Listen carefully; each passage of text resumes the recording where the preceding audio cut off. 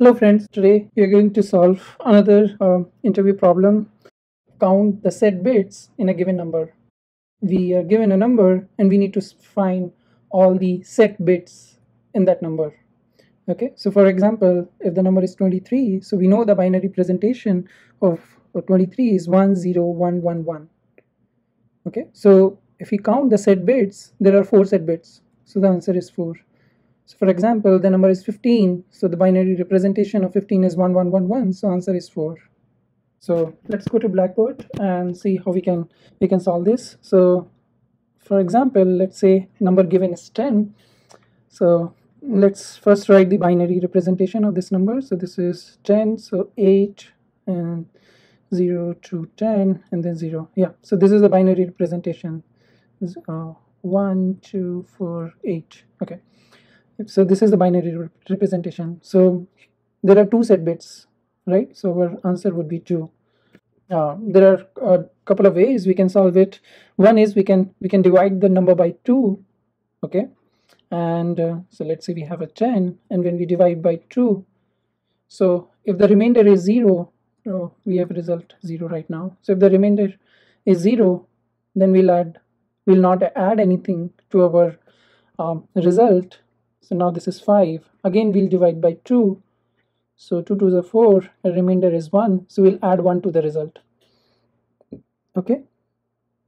And now the number is 2. So 2 to the 4. So when we divide 2 by 2, there are 2 ones are 2. No remainder. So add 0.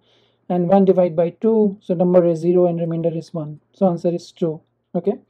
So we can keep dividing the number until it becomes 0, and every time there is a remainder greater than 0, we'll add it to the result. Okay, simple approach.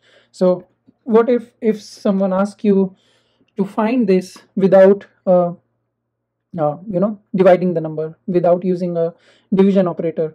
So how we can do it? Then we can solve it using shift operators. Okay. Okay, so we know when we right shift the number by 1, that is equivalent to dividing a number by 2, and when we left shift the number by 1, that is like multiplying with the number by 2. Okay, so if we see, let's say the number is still 10, so representation is 1010. So if we right shift right by 1, so number becomes 101. That's a binary representation of 5. Okay, then we right shift and number becomes 10. That's a binary representation of 2. Then we shift and number is 1. That's a binary representation of number 1. And then if we do the right shift again, number becomes 0. Okay, this is equivalent to dividing the number by 2, but we are just shifting the number by 1. We are doing the right shift by 1 every time. Okay, so we can do AND. Okay, so the number n, and use the AND operator with number 1, and whatever is the result, whatever is the outcome, we'll add it to our result. So let's say our result is here. So when we do the AND operator, so this number is only 1, so this 1 and 0. Okay, so we know that 1 and 0 becomes 0. Okay, so 0 plus, then right shift by 1. So now number is 101. Again, do the same operation, do a AND with 1. So now this is set at the last bit, this is set at the last bit. So only the last bit will be compared. So 1 and 1 becomes 1. So we'll add 1 to the result. Then again do the right shift, do AND with the 1. So 1 and 0 becomes 0. So 0 and 1. So 1 and 1 is 1. And after that number becomes 0. So we'll add 1. So answer is 2. Okay. So let's read the approach. This is the approach. Check the last bit of number.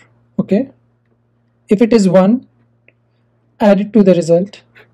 right shift the number by 1, repeat the first two steps till the number is greater than 0.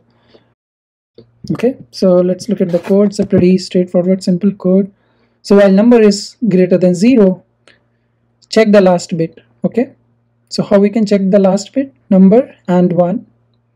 Okay, and add it to the count. Right shift the number by 1. So this is as equivalent to dividing the number by 2. Okay, and do this while the number is greater than 0. And at the end we are keep counting. If this is 1, we'll add to the count. So this will print the result. This is how we are going to solve this problem, and I leave the link of this article in the description of the video. And yeah, we'll see you guys in the next video. Bye bye.